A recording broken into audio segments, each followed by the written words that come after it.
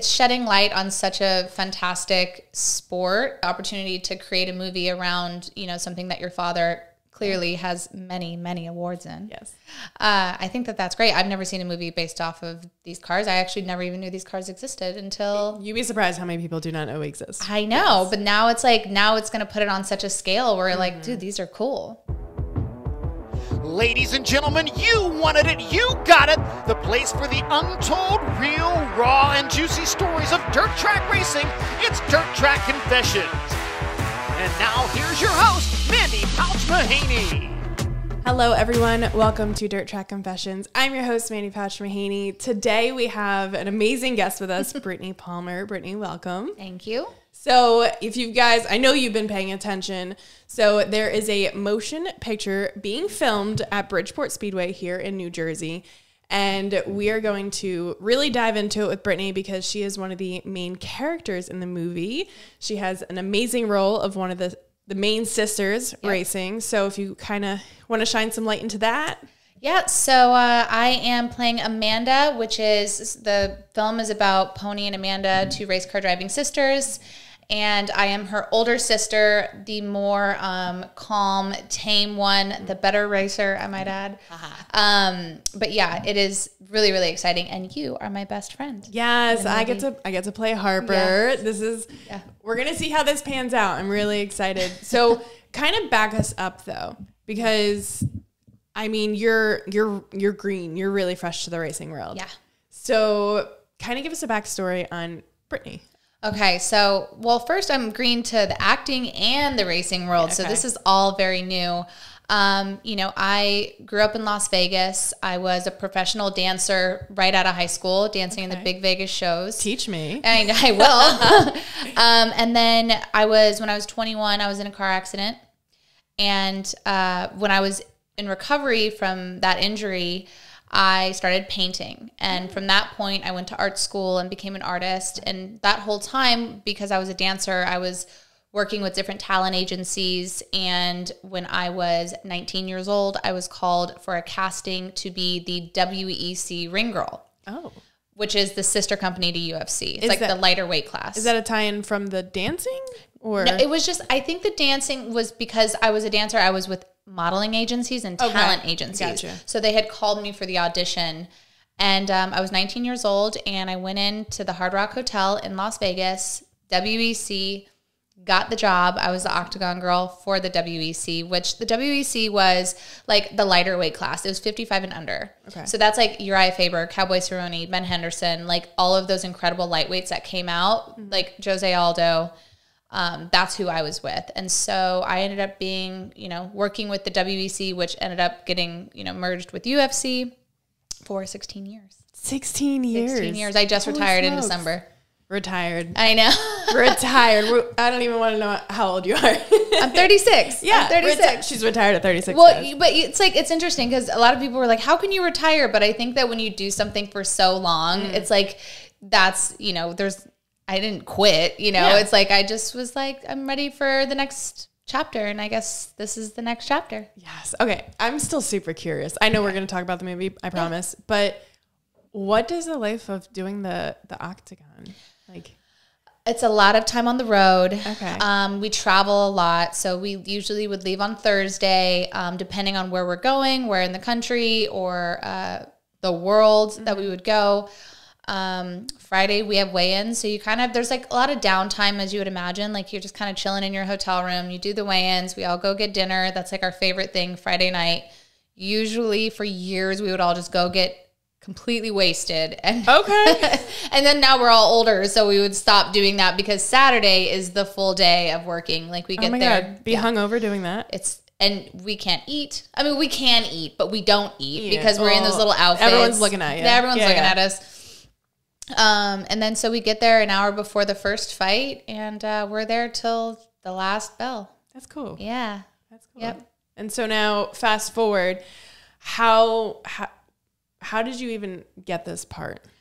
Well, it's interesting. I was actually, so when I decided to retire, from UFC. I was in New York, and it was last November. Okay. And I had gotten a call. So in the UFC and MMA world, we have the MMA awards, and we've had them for years. And they basically get the best knockout, the best fighter, the best female fighter, like everyone, the best promoters, and they're awarded. I've won Ring Girl of the Year several times, and I'm so grateful for that. And the fans all vote, so it's really cool.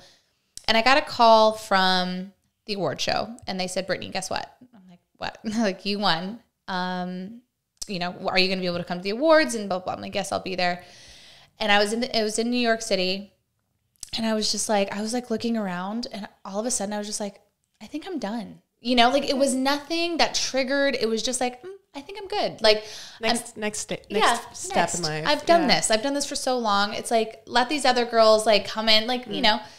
So then I made the decision to announce my retirement on stage on ESPN. Oh, so literally, like, you just decided that weekend, and I was done. Good for you. I just was like, I'm good. Yeah. And then I was like, I'm going to do it at the award show, and I'm going to do it on ESPN. Like, I'm going to go out like a boss, like on top, like, here's my award, I'm out. Yeah. So I did. But to get to your question, I was walking the red carpet, and I hear my name, and there's this guy named Hawk Yonkins. And he's a commentator. He's also an actor and a producer and a writer. And I hear Brittney Palmer, and I like look at this big guy, and I'm like, hi. And then he turns around, he's like, oh my God, I just said your name. I'm like, I know. And he was like, I was just saying that I was most excited to see you tonight. And I was like, oh, well, you know, surprise. Here I am. And we're on the carpet, and we're having this full-blown conversation, and it's like not the time because you're getting photos. And I was and so he's like, no, but I really got to talk to you. I have to come up to you. I'm going to talk to you. And I was like, okay, yeah, I'll see you there. Sure. So we go into the to the venue, and we're waiting, and I have my mom, and I have my whole family. Everyone's out to support because they knew what I was going to do. No one knew, by the way, not even Dana White. Oh, wow. No one knew I was going to retire. Yeah. I told Dana right before I walked on stage. I was like, just so you know, I'm quitting. And so anyway, he came up, and he's like, I have this project I really want you to work on with you. And I'm writing this movie, and I just think that you'd be fantastic for it. I'm like, okay. I'm not really an actress. Yeah. Nothing I studied really, but I'm down.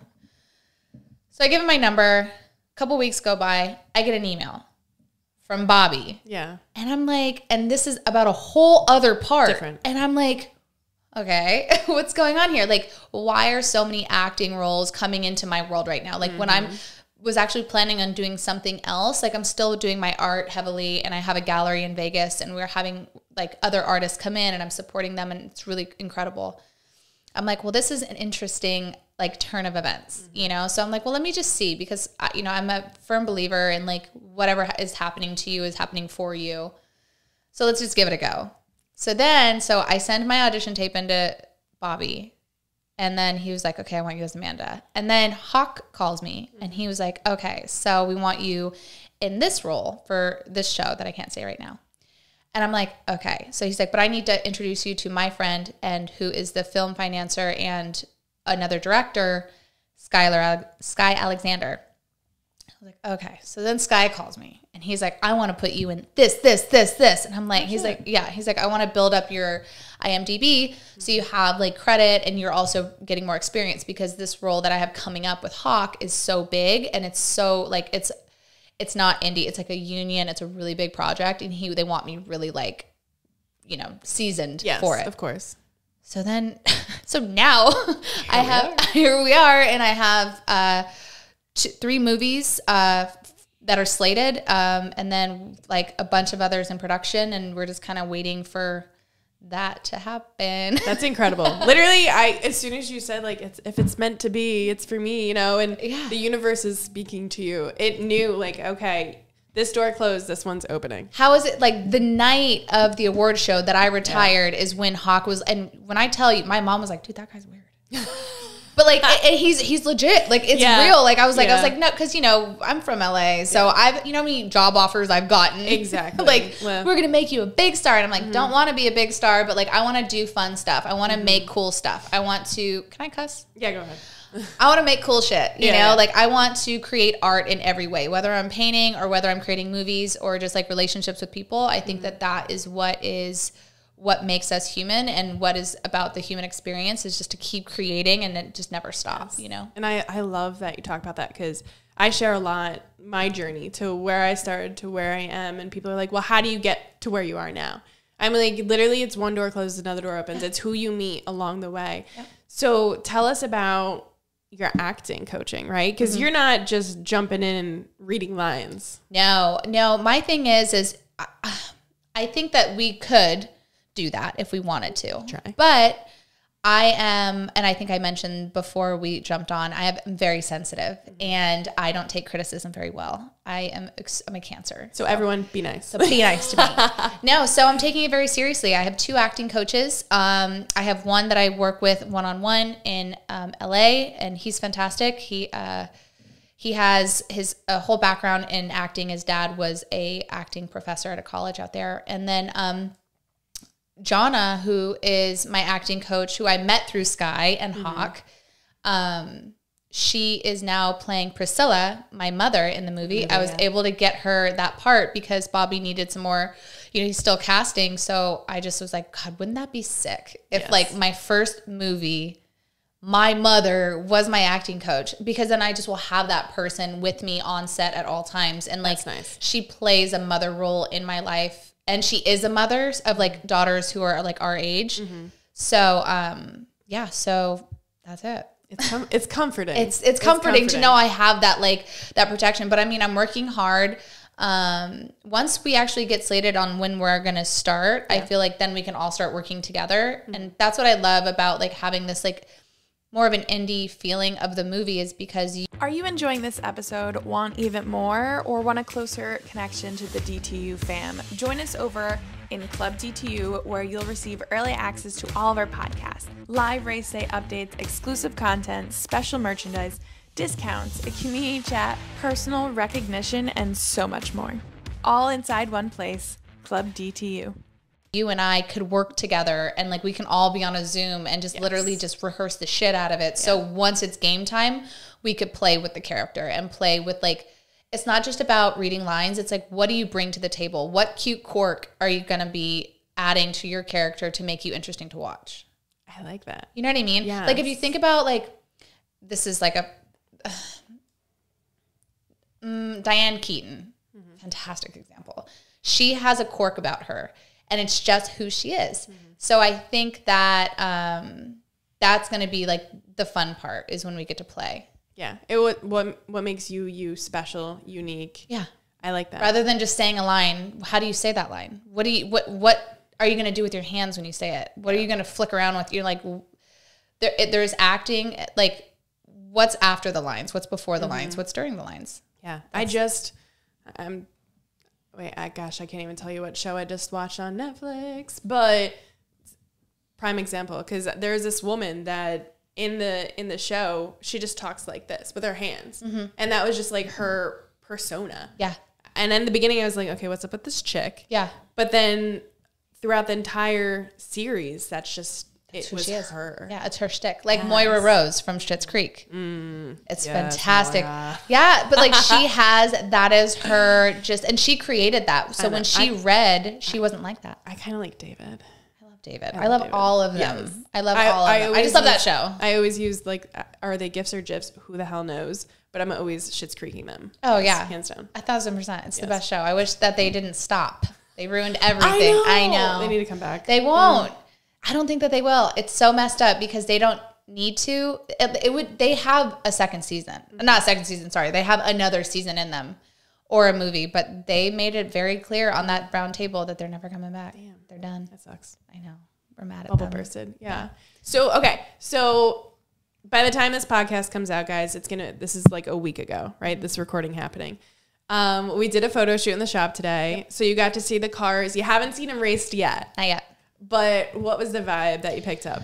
There was this like comforting like air. I think it's about just like being with a team, and you can tell that your family's a team, and they've been doing this a long time to where everyone kind of is helping each other and working together. And I think I can now understand what this experience might have been growing up in it. It's like, hand me the wrench, like, let's do this. Like, there's no like kicking and screaming or making this a thing. It's like, it's so second nature to help. And I think that that is so refreshing. And I think the respect that everyone has for your father and your brother and you, and being in the shop, and even your brother actually flipped his car last night in the way that my car will be flipped in the movie, which is so cool. I mean, also scary. Yes. Not fun. Not fun. In movies, it's fun. Yeah. Like recreate that, but in my car. Yeah. And that's the energy that we're going to portray into the movie of the sisters. Yeah. And the family vibe. We don't want to obviously tell the whole storyline, but like the girls moving over and moving into a town that it's bad blood kind of energy, I suppose. Yeah. Well, also, and I think that after reading the script, I was trying to understand why they would leave a big city to go to this small town. But now that I've left a big city and I came here, like I walk in and I'm like, this is amazing. And everyone's like, it's fine. Like, because you guys are used to it. Yeah. But I can see why, you know, from living in Las Vegas and in Los Angeles, two extremely big cities that have nothing even close to this. I can see why a family would want to come here and settle down for change. Right? Yeah. That's one of the lines in the thing if they keep it. I don't know. Look at her. I know. That's not my line, though. It's Pony's. So, whatever. I auditioned with it, so I know that scene well. Won't tell anybody. So we don't know set in stone yet how often you're coming out here over the summer, do we? We have no idea. Yeah, I think it just depends really on their filming. I think that there's like a week slated for the summer and then a week slated for like one in August and one in November. Okay. I think. Yeah, that sounds about right. So basically for anyone in the area that wants to come out, we're going to be doing filming starting, I think today's May 18th. I'm pretty sure. Okay. So starting May 18th throughout the entire summer. So like fans can come in the stands and get to be a part of the movie. Yeah. Be a part of the movie. Get to see the cars in person. We're going to have Brittney come out, some of the other actors coming in and do autographs and really just bring in the whole full circle moment. Yeah. I think it's like, it's shedding light on such a fantastic sport. Absolutely. Yeah. And that's what you were even saying, like the opportunity to create a movie around, you know, something that your father clearly has many, many awards in. Yes. I think that that's great. I've never seen a movie based off of these cars. I actually never even knew these cars existed until... You'd be surprised how many people do not know exist. I know, but now it's like, now it's going to put it on such a scale where like, dude, these are cool. And that's the goal. Yeah. We were discussing that prior when Bobby reached out to me. I was like, there's no way this is true.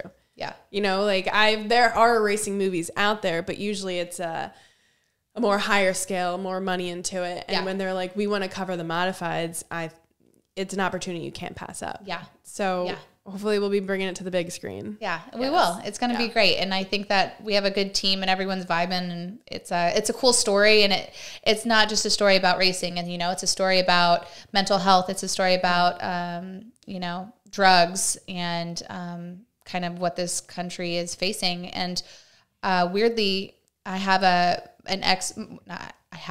my ex-husband passed from the drug that is highlighted in this movie. I had no idea. So it's insane. Like when I got cast for it and then I read when I read the script before I was cast and I read it and I was like, whoa, like it's so heavy and it's so special because it's, you know, I'm familiar with that story. Yeah.